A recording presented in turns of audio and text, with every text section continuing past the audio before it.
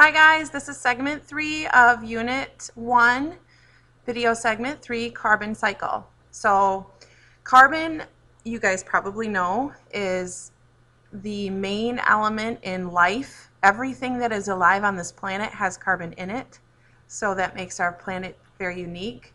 It's found in many biomolecules, which you learned in biology, fats, proteins, DNA, nucleic acids, carbohydrates.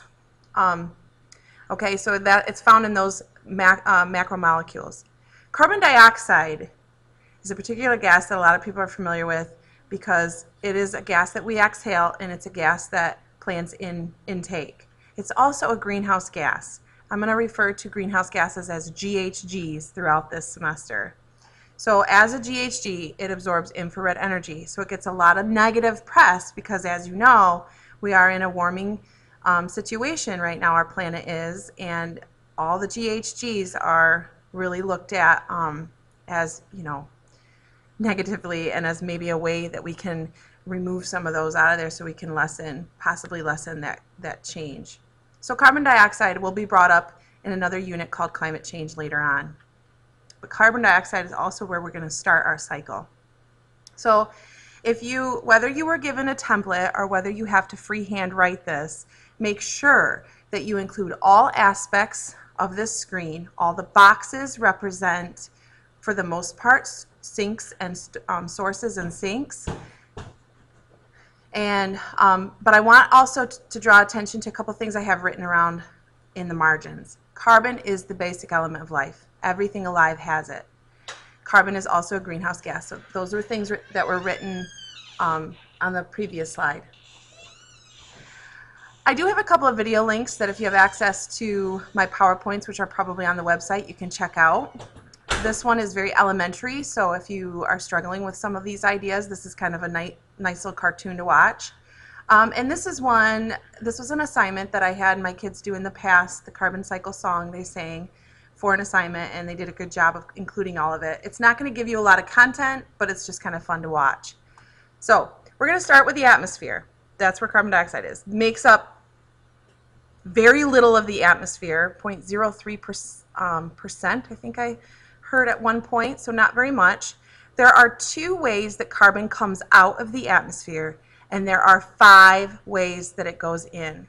So keep that in mind. This is a good way for you to kind of keep it straight in your head, this diagram, in a visual way. 2 ways go out, 5 go in. One of the ways that it comes out is one that you probably can think of right now. From biology, from your experience in biology, you know that plants go through photosynthesis, plants and phytoplankton. Phytoplankton, you guys, is like the green algae. Okay, they're going to be the photosynthesizers of the aquatic world, and like plankton from SpongeBob. But anyhow, I've also included some formulas here and equations, so that way you can see where the carbon is. It's trapped in the carbon dioxide. It joins with water in the plant and becomes glucose or some kind of carbohydrate. See, there's the carbon right there. This is not a balanced equation, by the way. I just want you to see the carbon there. And then the plants store that as sugars, glucose, and the plants then can be eaten by consumers. If they're eaten by consumers, those consumers, or even the plants themselves, there could actually be an arrow coming off of the plants and going to death. But the consumers or the plants themselves will die eventually, or anyhow, they will die. There is another arrow going up here that I'll get to in just a second. The second way that carbon dioxide comes out of the atmosphere is by being dissolved in water. So carbon dioxide can go in and out of water through this mechanism. So technically, we could put an arrow up into the atmosphere, but for the most part, I would like you guys just to stick to the idea that it's coming out and going into the water. And then from that water, I mean, we have plants that are alive underwater, totally submerged, and how do those plants go through photosynthesis if CO2 is not available? So it is available. It's dissolved in the water, and those aquatic plants take it in. So that explains the arrow going here. If plants don't take it in, though, there is another process that can happen with the CO2. It can precipitate. This is not rain, friends. Precipitate can also mean a solid coming out of solution. So it's dissolved, and then it becomes a solid and falls out of solution, settles at the bottom. When that happens, this actually forms an inorganic limestone. This is the formula. Where's the carbon? There it is. So calcium carbonate is the formula for limestone, and you're gonna learn that. You're gonna see that more of that in an acid rain experiment, and we'll talk about how unique limestone is with acid rain. So it forms limestone. Because it's part of a rock, you have to consider that the rock cycle, which is a very long cycle, happens, and the volcanoes take that melted magma and outgas CO2. Some of that carbon comes out of the rock material, the magma, and goes out into the atmosphere. So this is one of the arrows. Volcanoes are the source of atmospheric carbon dioxide coming out from the rocks. Back to these plants that have stored the sugars and potentially have been consumed. They can either die or produce waste, that would be this box, or they can just cellular respirate. Plants and animals all cellular respirate. Sometimes we forget that plants do that too, but they will cellular respirate, and they look at the outcome right here. CO2 is what comes out. So the sugar that was storing the carbon is broken down through your metabolism, and it becomes CO2, which is released to the atmosphere. The dead stuff and the waste will decompose. Decomposers, friends, are cellular respirators. So that is similar to, that's this equation. We just have a fancy name, decomposers. Also, if it doesn't decompose and it gets compressed over millions and billions of years, that dead material or waste material can become compacted through major pressure and heat and become fossil fuels, coal, oil, and natural gas. The CXHX means that there can be any number of these carbons and hydrogens, but either way, it's a hydrocarbon is what that's called, combining with oxygen, being combusted, and you learn the combustion equation in chemistry, so you know oxygen is required for that. So they join forces and they end up, the carbon bonds with the oxygens, and then H2O, water, is also a product. So that's going out into the atmosphere, so that's another one of the arrows. So the last arrow, that is back to these plants, storing the carbon as sugar. What if it gets burned, okay? It doesn't even have to die first, even though that's what the arrow looks like. But forest fires have that trapped carbon in their tissues. This is essentially a combustion reaction. Instead of the CXHX, we have a C6H12. This is just like a fuel, only the fuel is called glucose for the plant, and it burns and produces CO2 out into the atmosphere. So 5 ways going out into the atmosphere, 2 ways coming in, you guys. Of these ways that we know carbon dioxide is a greenhouse gas, so of the 5 ways that carbon dioxide is going out into the atmosphere, which ones, or one, can humans control? As much as we want to, we can't control volcanoes. Humans, if we were not on this planet, there would still be cellular respiration, so we can't really control that even though we are breathers. Decomposition, if we weren't here on this planet, this would still exist. Burning fossil fuels, we are solely responsible for this.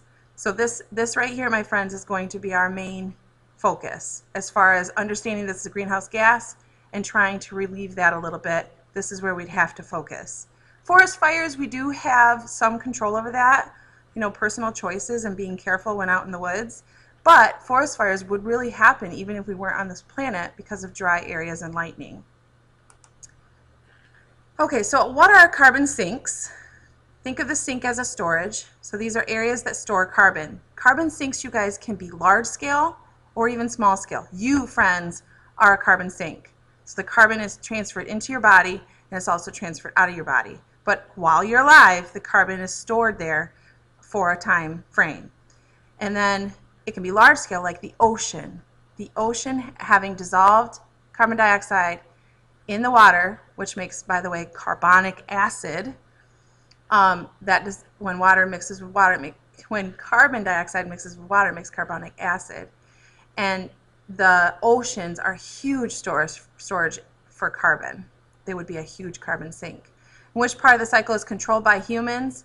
Well, of the 5 ways that carbon dioxide is going in the atmosphere, we determined that burning fossil fuels is really primarily solely as a result of human activity. So how does the carbon cycle work? I do want you to write this down. This does get a little repetitive from the diagram that we just went through, but I would like you to I want to draw attention to these particular items because they are going to be potential test items, quiz items.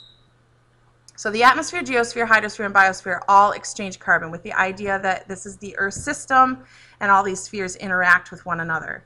So you could go back to that carbon cycle, which you will do on a future assignment, and you'll look and try to find what form does carbon come in the atmosphere, in the geosphere, in the hydrosphere, and the biosphere, and those forms are exchanged between those spheres. Plants, part of the biosphere, absorb CO2, part of the atmosphere, during photosynthesis, so we can see the sphere interactions here. A term we didn't talk about yet is deforestation. So that's basically when we deforest a forest. We cut down the trees.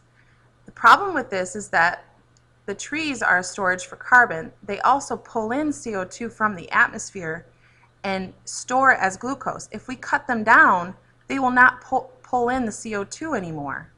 And so there's an excess of CO2 in the atmosphere. Another double whammy is when they are deforesting the forest through slash and burn methods. So burning, though, actually releases the CO2 that was trapped as glucose, and so it puts more CO2 out in the air because of that burning. Plus, the trees aren't around to take in the CO2 from the atmosphere, so it's a double whammy there.